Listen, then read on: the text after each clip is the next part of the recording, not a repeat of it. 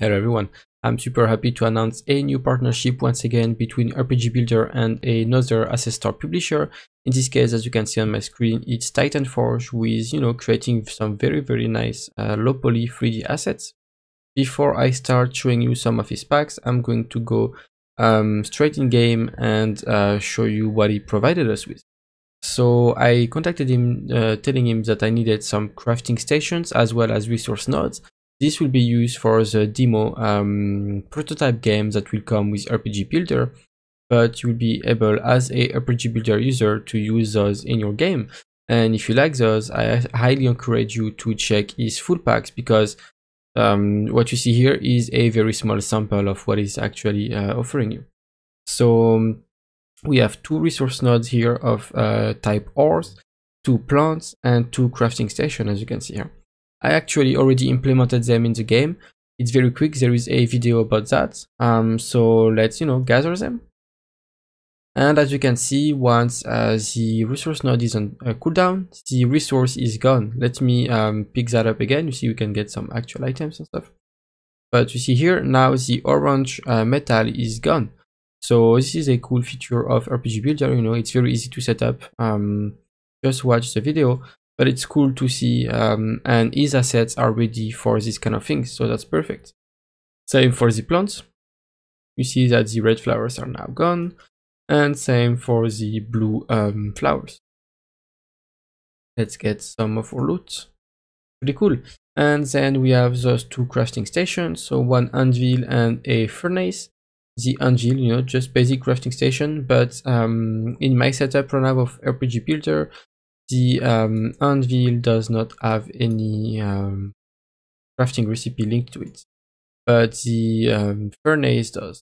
So pretty cool. I mean, very useful crafting station. This is going to be in the demo for sure, and it's perfect because without him I would just have been using some kind of cubes or whatever, but now we have some actually good looking assets to use.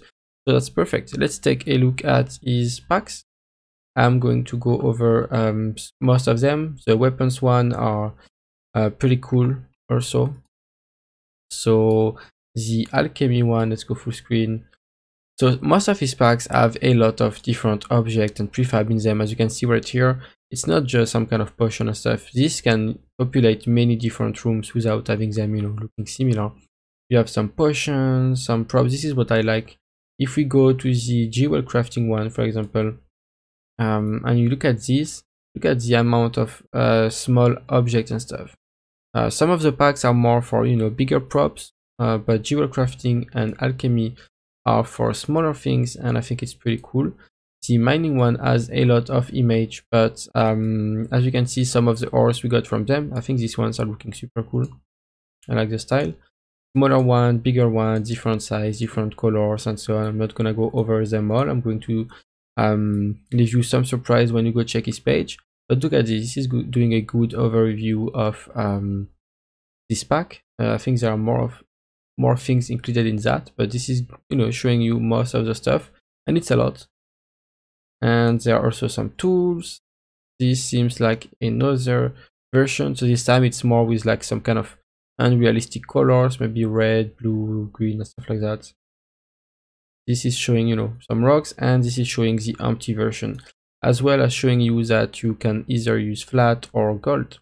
I'm not gonna spend too much time on each pack, but it's just to give you an idea of what you get.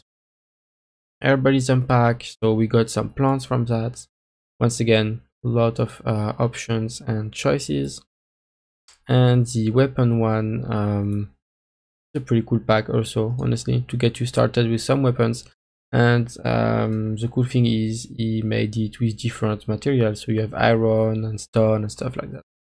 But my favorite one personally is the blacksmithing one, because this is giving you so many things. It also seems like it has some kind of emissive materials, which I really like. So yeah, once again, giving you a good overview of what this pack contains: some bars, some tools, some chimney, stuff like that. Anvil, of course, furnace, some bars, once again, tools, even some props.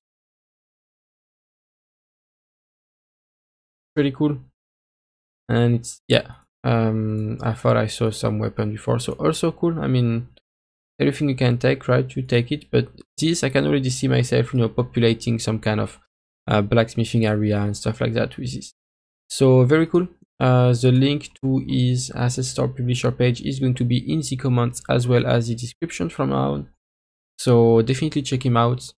Tell him thank you if you see him on Discord or something about the partnership. I'm grateful. So thanks again to you, TitanForge, and thank you for watching everyone, and see you in the next video.